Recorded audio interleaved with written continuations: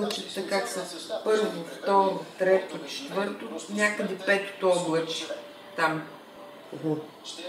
Между четвъртото и петото облаче ще излезе.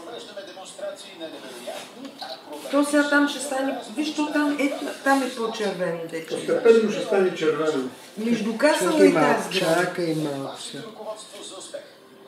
И там зад лодки. Малко светло.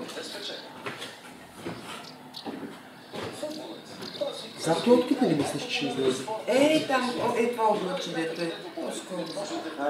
По-скоро е тук между тия двата облака големи. Ще го видиш. Добре. Ето защо е смислен свободният стил на футбола. За да жонглирате стопки, трябва и кръщени са отборници. Лодките. Но ви трябват доста умения. И равновесие. Трябва ви доста място във всички посоки. Препоръчвам ви да се почнете от малки. По-късно почна да изгрява дъмато. Мале, колко късно. Надежда да се приземи върху кръгът. Кръгното жонглиране изисква сериозна техника. Ако я усвоите, няма да ви трябва футболът. Вижте тази дама от Мянмар, Югоизточна Азия. Това са 2 бутилки от мляко и топка за тенис. Ето доказателство, че жените могат да жонглират с топка. Добре, това е доста интересно, но ако оставим на страна очевидното фукане, каква е целта? Умението не е точно практично, нали? Представете си, че се местите и ръцете ви са доста пълни. Има един начин, по който да вземете трите неща наведнъж.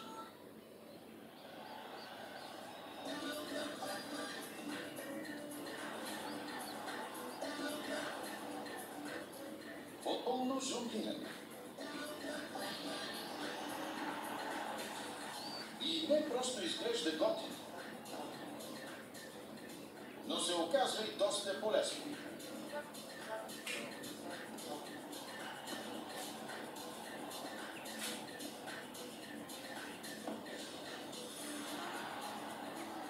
Имаме доста доказателства, че с правилна техника може да подобрите уменията си. За да се усъвършенствате, трябва да комбинирате практика с умения, дори и с малко наука. Но аз няма да ви показвам, защото мен не ме бива. Ще ви научат експертите. Нашият майстор по жонглиране с топка е Дан Магнес. Той държи рекорда в тази шантава дисциплина. 26 часа жонглиране с топка до 57 км, без да оставя топката да докосне земята. Дан е вашият човек. Ето как го прави. Трябва да използвате средата на тялото си и да балансирате топката. Намерете центъра на равновесието си и заемете подходяща позиция. В същото време контролирайте топката. За да поддържа баланса, Дан държи центъра на гравитацията си точно над опората. Остават силата и ъгълът на удара. След като е ритне, топката следва фиксиран път, наречен параболична траектория. Като е ритен леко с плоската страна на стъпалото си, Дан достига по-стегната къса и контролирана траектория.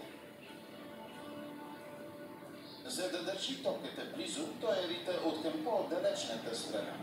Така се получава въртане навътре. Това е науката, но ето го и съвета на Дан. За да сте страхотен жонгльор, трябва да поработите върху контрола над топката.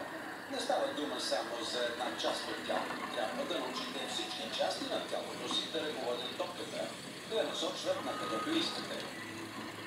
Ако не можете да контролирате добре краката си, имате и други възможности. Ето, дори ръцете ви да са заети, вече може да ритате като Меси. Само гледайте да няма порцелан в кашоните, иначе ще е просто беля. Как да спечелим? Пожарникари, които разбиват врата, за да спасят бебе, е олицетворение на героизма. Но пожарникарите имат специално оборудване, с което вие, предполагам, не разполагате. Ако спечелите с какво ще правите? Имате заключени врата, но нямате ключ. Един истински ключ, аз нарочно не ги Важна слушам, е защото работата в екип. такива като малко по-стари. Взимай там. Ама се Подходяща целта. Леки са. не само че са не бяха, те умекнаха да ги държат отворени. Ами са, имат вкусна, не пресна.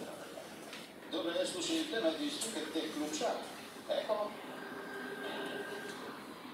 Има много възможности и различни нива на успеваемост. За да откриете най-добрия метод е нужен експерт. Ето ми нашия изгоден събирач на дългове е пак стига. Има два сочената сила повтор. Той първи вратата печели. Добре. Остави го от сега да снима. се заключи. Записва ли? Да. Близнаците също са готови. Време е да покажат на вратите кой е шефът.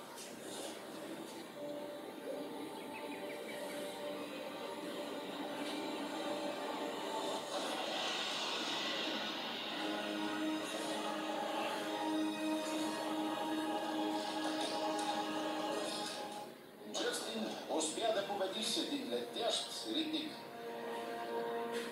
Крис все още работи по въпроса.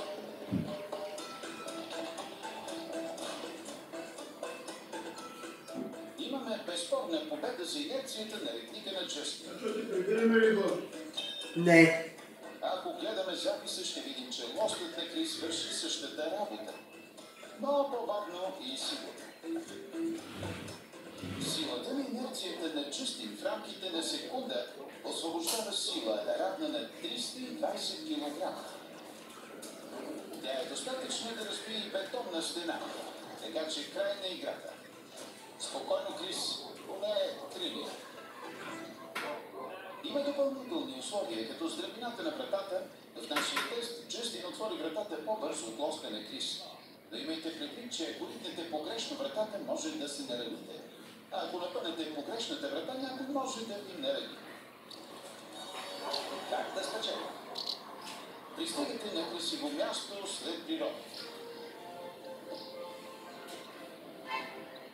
Щеше да е чудесно да можете да сготвите вкусните стекове. Да, някой е забравил да вземе походната скара. Спокойно. Има научен метод да сготвите стекове. Ще познаете ли какъв е?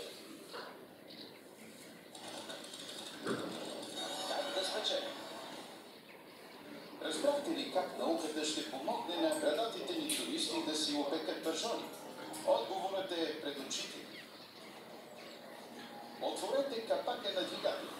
Сложете стековете върху него и се разходете с колата.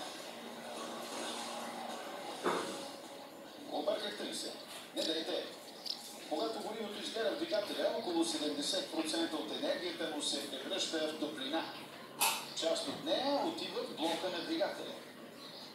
Стандартен двигател с обем 1,8 литра може да достигне температура над 386 градуса.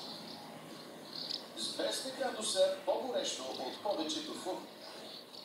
Ако затворим капака на колата, топлият въздух ще циркулира като във фурни.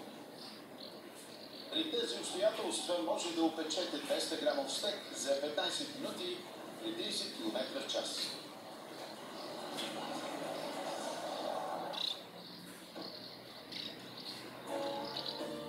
Готово. Ето го и месото. Два стека идеално изпечени. Гладните са доволни. Газовете не са особено вкусни, а пържолите върху двигателя са си опасна работа, но науката оправдава всичко. Как да спечелим? Мъжете по принцип обичат съревнованието. Аз го обичам, но не ви трябват мускули, за да спечелите. Билярдът, например, е идеален пример. Просто трябва да вкарате повече топки от други играч. Лесно, нали? Но има няколко основни правила, дори и в тази игра. Първо трябва да се целите в правилната топка. Не в лявата. Трябва ви и подходящ ъгъл. Стига, това не беше правилният ъгъл. Накрая, ако обичате, придържайте се към правилата. Стига ли? Добър си, но краката ти трябва да са на земята.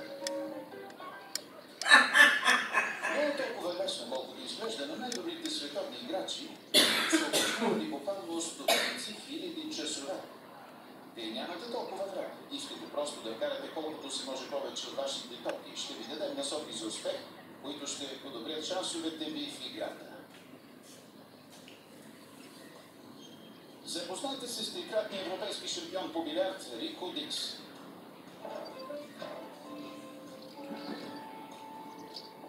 Да, много е добър. Всъщност, честно казано, аз ви бър. Рико ще пробва два начина за вкарване. Един човек, една щека, една маса. Разликата ще е в техниката. Първо разбива топките, като целта му е голямата топка отпред. Да видим какво ще стане.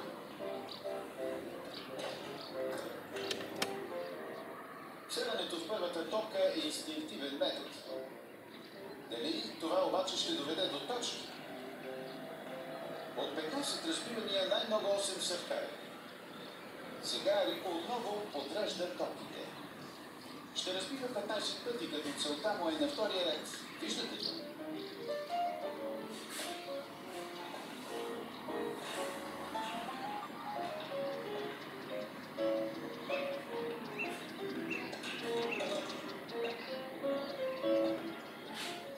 След 10 опита изравнихме резултата с този от първата техника, а именно 8 вкарани топки. Още една и ще имаме победител. Да започваме. Готово. Накрая прицелването в топката на втория ред доведе до 10 вкарани топки от 15 разбивани. Според нашия запис тази техника повишава успеваемостта с 26%. Нашият съвет за успех е да се целите в топка от втория ред. Причината това да работи се дължи на инерцията. Когато бялата топка удари другите, инерцията й се прехвърля върху тях. Допирът между тях ги кара да се задвижат. Целейки се в топка от втория ред, а не в първата топка, инерцията се трансформира по такъв начин, че топката в далечния ъгъл има шанс да попадне в джоба зад нея. Тя получава по-голяма част от инерцията, за да стигне до джоба. За да оцелите топка от втория ред, трябва да сложите бялата топка възможно най-близо до ръба на билярдната маса. Такава е теорията на анимационните кадри, но за доказателство ще анализираме това от ударите. Когато той удря водещата топка, виждате как крайните се движат без да сменят посоката. Само по случайност могат да попаднат в джоба.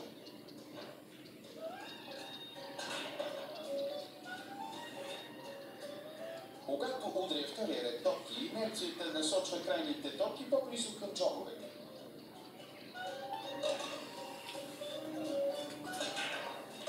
Ако искате да побеждавате, когато решите да разбивате, не се целете в първото, което видите.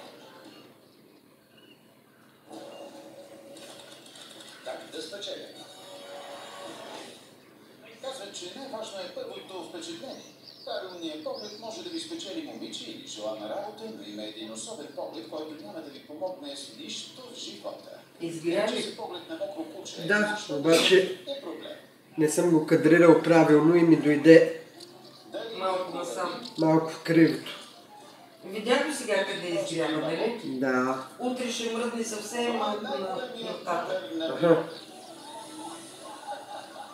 Дори споменаването му може да доведе до бедствие. Видяхте ли? Сега ми е в този край, то трябва да е в центъра. Човечеството отвръщало на удар. Вие са намерили убежище в най-отдалечените части на парка и са избегнали. To protect them, it also makes them vulnerable. If they get actively hunted, or whether it's safari hunting or whether it's poaching, then they're at higher risk because they don't see humans as a threat. These white lions are still wild animals, so these tourists were very lucky to have such a close encounter and walk away from it alive.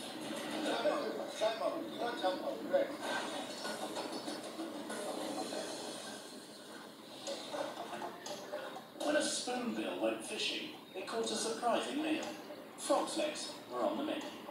This bird has an amazing bill. It's called a spoonbill. It's got this fabulous fabulous spoon-like shape, and it's also got lots of sensation in it. It's not just an inert object at the front of the bird. This is part of its system of finding prey, and it moves it through the water, and as soon as it touches against something, it can detect that, it'll immediately snap it. And in this particular case, what it's found is a very unfortunate frog that's found itself right in the grip of one of the most formidable bills on any bird in the world.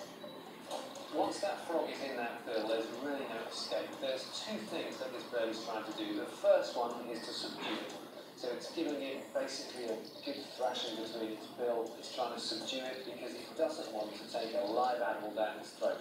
It wants to make sure that that animal isn't moving, isn't going to cause it any damage at all.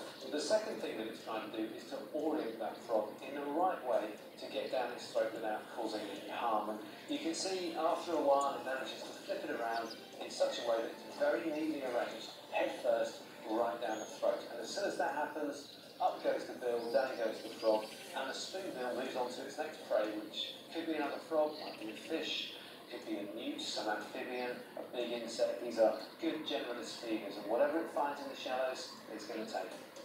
So if you're ever looking for frogs, take a tip from this spoonbill. They're often active and feeding in the early hours of the morning and towards the evening, which is a great time for humans to find frogs. If you're a biologist fan looking for them, and a brilliant time for these spoonbills to go out hunt. And he was willing to take on some pretty tough challenges to make money. On February 5th, 1898, the Clara Nevada departs from Skagway under Captain Lewis's command. Bound for Seattle, it is packed with prospectors returning home with a fortune in Klondike gold.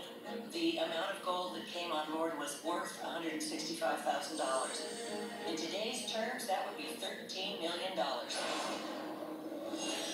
But little do any of the over 200 people on board know. Their luck is about to take a drastic turn. Just a few hours. Преминем в нови лагер. Напоследък equation would seem to logically predict tens of thousands of civilizations out there that we ought to be able to hear on radio traffic. But if there is such a high probability of the existence of other intelligent life forms in the universe, why haven't we encountered them? If there are so many other planets out there, and if the chance for intelligent life out there is high, why hasn't anyone visited us? The human race should be typical of what intelligent life is like in the rest of the cosmos. Plus, the cosmos is much older than the human race.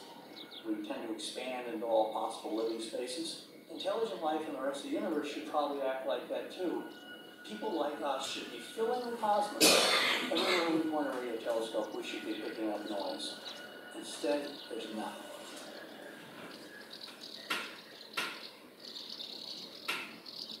While radio telescopes have yet to pick up a transmission from other intelligent beings in the universe, ancient astronaut theorists propose that contact has already taken place. And clues can be found around the world. The question, where are they, should be answered with, look at the ancient astronaut theory. Because we are suggesting that there is evidence that goes back thousands of years by the stories that we have of gods, lowercase g, descending from the sky. It doesn't matter on what continent. Every single continent was visited. I would say that the evidence is there, and it's all around us, whether it's in megalithic sites that are aligned to constellations, such as the Great Serpent Mound in Ohio, even the pyramids of Giza, and even stories about beings coming down in spaceships, interacting with people. Evidence is overwhelming that there are extraterrestrials all over the universe, and that they're coming in. According to ancient astronaut theorists, one of the earliest and most compelling pieces of evidence to support the notion that extraterrestrials have visited Earth can be found with an ancient Sumerian cylindrical seal. known as VA243. Author Zechariah Sitchin was the first to suggest that on this seal, which is estimated to be at least 4,500 years old, is a depiction of our solar system. You can see in the seal that there's the whole complete model of the solar system accurately being displayed with the sun in the center.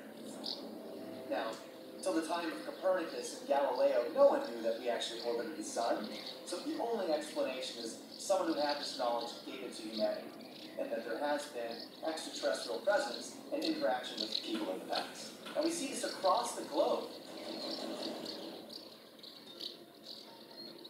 Many ancient cultures tell stories of gods descended from specific star systems. The Maya associated their gods with the Pleiades star cluster, as did the Native Americans hundreds of miles away.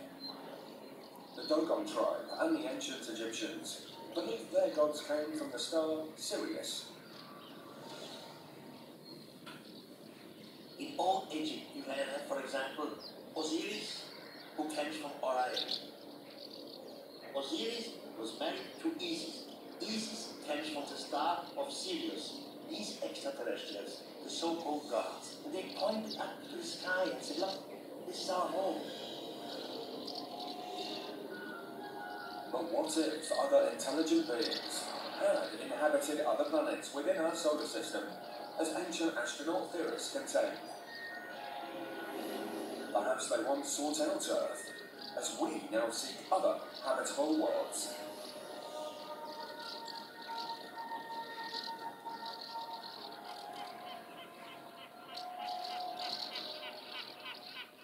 Coming up, Mars was once much more Earth-like, and as we can bring it back, make it more Earth-like again. This may be really evidence that Earth was seeded.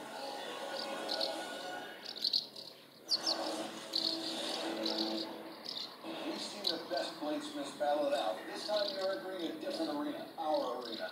For the first time, a new series brings the expert judges into the forge. I'm looking to get the same experience like contestants do. Every week, a different judge will step up to the challenge. You can think you nailed it, then you're there standing in front of your judges and you're like, anything could happen. Forged in Fire. Meet the judges. Mondays at 8:05, brand new to history.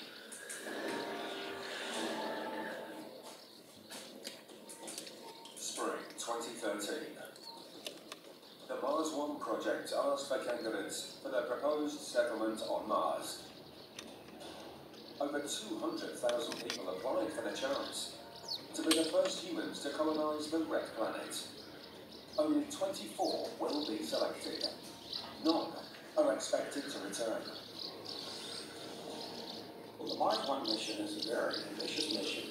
They canvassed the whole world's aerospace contractors and tried to make heavy use of the experience of the space station where they make living modules. Those same modules can be brought to Mars and support human life. Scientists are testing working models of living quarters for Mars, such as NASA's Deep Space Habitat. Engineers designed these pods to be constructed remotely before humans arrived. Once built, they will supply oxygen and water, and minimize the harmful effects of atmospheric radiation to humans.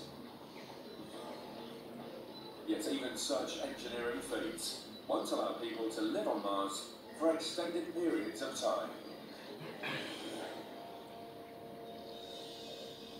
We have tried experimenting with actually making a survivable environment in a pod, and it seems to be very, very hard to do for a very long scale. If we want long-term habitation on Mars and colonization of Mars, personally I vote for terraforming. Terraforming is the process of turning an environment unsuitable for human habitation into one that can be lived in.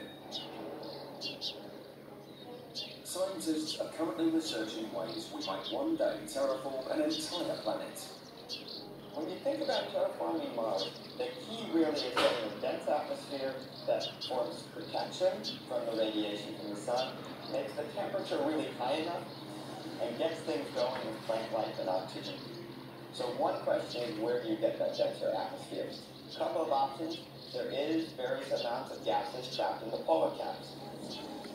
So you can imagine melting those and releasing the gas. Terraforming another planet is a very, very long-term prospect.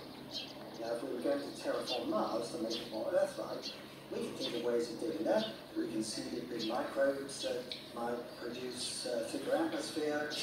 You can dramatically modify conditions on a planet by suitable intervention. And Mars would seem to be a good one to do it for. Mars was once much more Earth-like. Perhaps we can bring it back, make it more Earth-like again. Earth's early atmosphere and Mars' present atmosphere in composition are very similar. Earth had a lot of water vapor, nitrogen, and carbon dioxide. That's what Mars' atmosphere consists of. Ancient astronaut theorists propose that if humans are planning to one day give Mars a breathable atmosphere, extraterrestrials may have done the same thing with Earth millions of years ago. There's a distinct possibility that the Earth could have been terraformed. When you look at the development of Earth, what you see is that at every stage, the planet got exactly what it seemed to need to develop into this beautiful blue world that we live on. When we needed oxygen, there was bacteria introduced in the ecosystem that actually sucked up carbon dioxide and methane gas and pumped out oxygen. We're looking at what Mars is, and we're trying to build an atmosphere and everything else. And the first question you have to ask yourself is, did extraterrestrials come here to do the same thing? But how did planet Earth, that was once devoid of oxygen, turn into the lush green world of today? Scientists have struggled for years to discover just how it became habitable. There's always been a problem about life on Earth. Did it actually start here on Earth or come here from somewhere else? There's no known transition from non-life to life that we can all agree on. As soon as we don't know how life began, it's up for grabs. What we know of Earth, it was microbes in the oxygen atmosphere. Although scientists agree that an oxygenated atmosphere most likely can be attributed to the presence of microbes, many theories exist as to exactly where these organisms came from. One intriguing speculation that has caught the attention of ancient astronaut theorists involves grooved metal balls called Klerksdorp spheres. These range objects were found scattered in mineral deposits in South Africa and date back 3 billion years. There are people that argue that these spheres are natural, but there's really no natural objects that bear any resemblance to them at all. And the fact that they're buried in rock that is so old indicates that somebody sort of scattered them throughout the planet.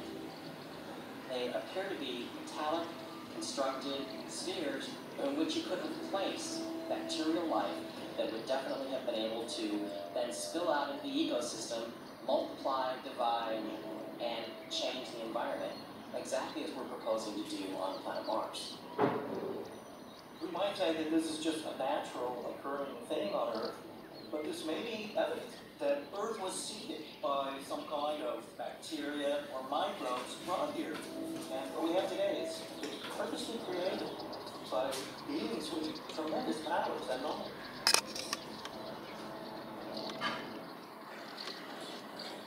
Imagine if extraterrestrial beings introduced organisms to Earth that started life, just as humans may someday try to do on Mars. If so, our origin might have come from another planet in the galaxy. Clues may be right in front of us, within the physiology of our own bodies.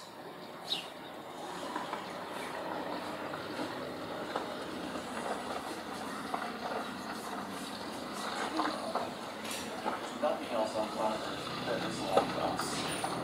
Perhaps human race did not actually naturally evolve here on the Earth, but somewhere else.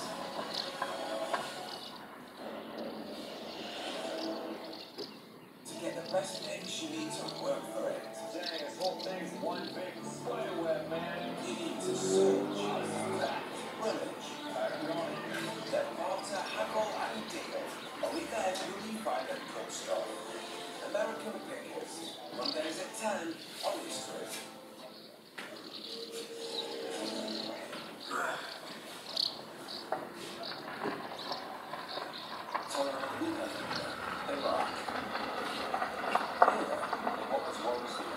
Естествено, че човек ще пусне тук на земята много по-късно, нали? Като четеш Библията, първо се създава цялата среда. Да. И тогава.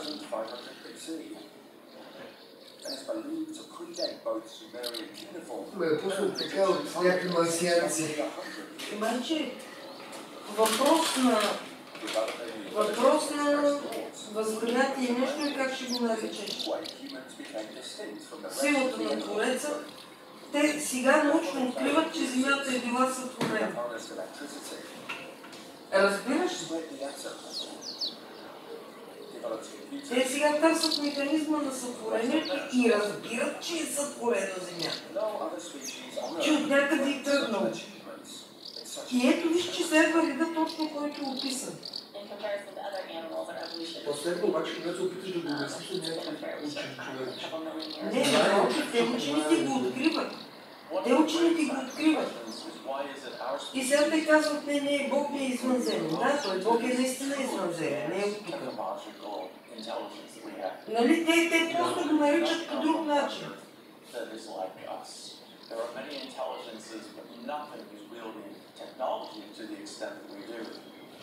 If we just had to sort of go back to the jungle, the proverbial jungle, and just survive, most of us wouldn't really live for very long. Human beings, apart from their intelligence, really are not very well suited to occupying a wide range of environments. In addition to intelligence, biologists have also noted contrasts between human physiology and other animals. Compared to other animals, I think we're a little odd. Maybe horse is born, for instance, it's able to walk around and do its own thing, like immediately. Same is certainly not true of a human infant. We're pretty helpless. We're born before we're quite neurologically equipped. There are many vulnerabilities which go alongside our morphic intelligence. We became bipeds and that freed up our forelimbs to be able to manipulate objects, make tools and so on. But it comes at a price because we've got these back problems. Lower back pain is something that is virtually unknown in other primate Да, species. приматите казва няма болт, It's кръста. something that is very common in contemporary humans.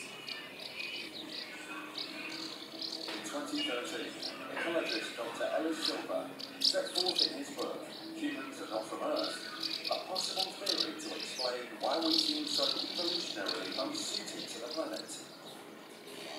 Dr. Ellis Silver developed an idea that perhaps the human race did not actually naturally evolve here on the Earth, but somewhere else. The book raises a lot of very provocative and intriguing questions. For example, we get cataracts from the sun. Why is it that the sun seems to hurt us if we go out for too long?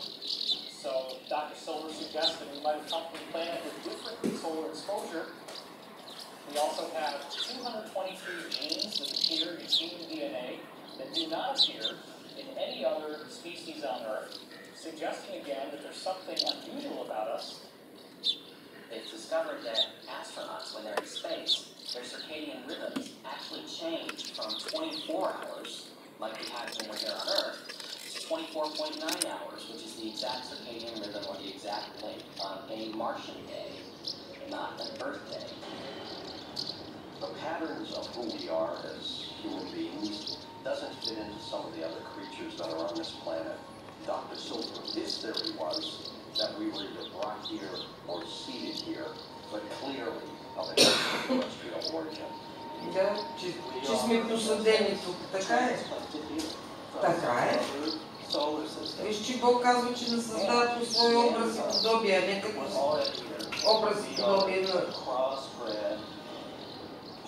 на съществата на Земята. Нали така?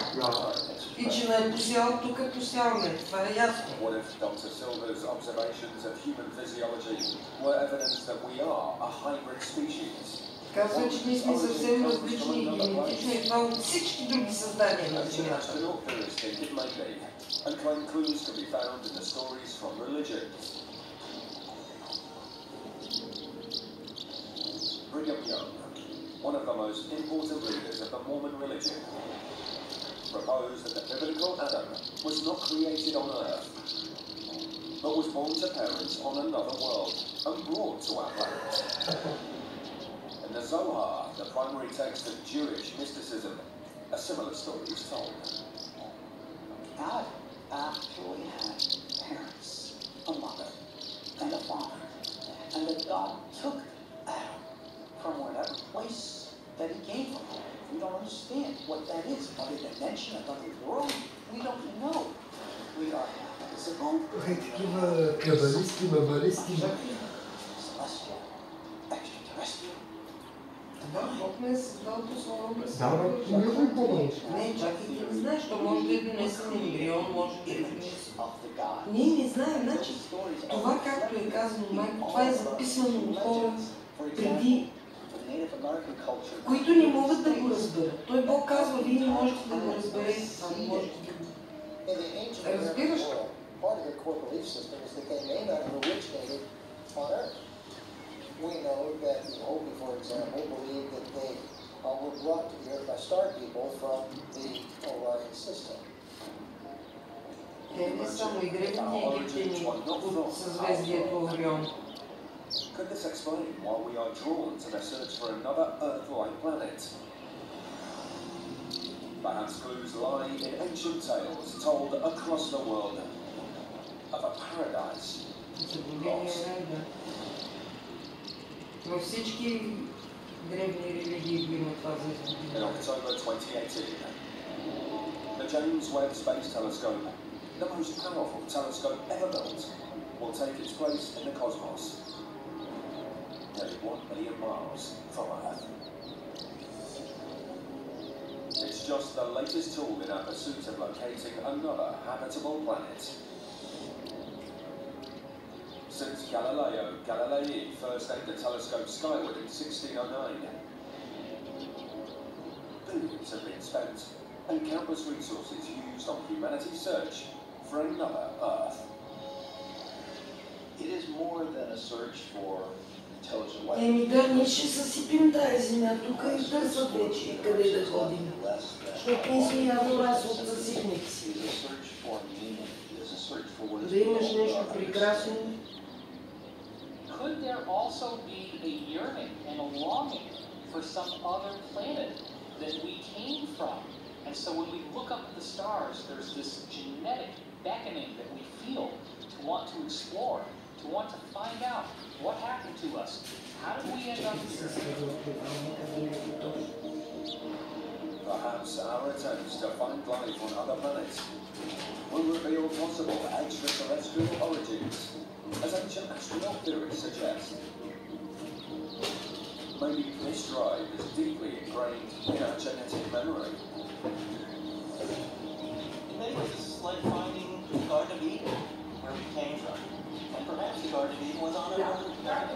And this is part of our own DNA to find out where we came from. The tale of a paradise lost is among the most enduring myths in the world.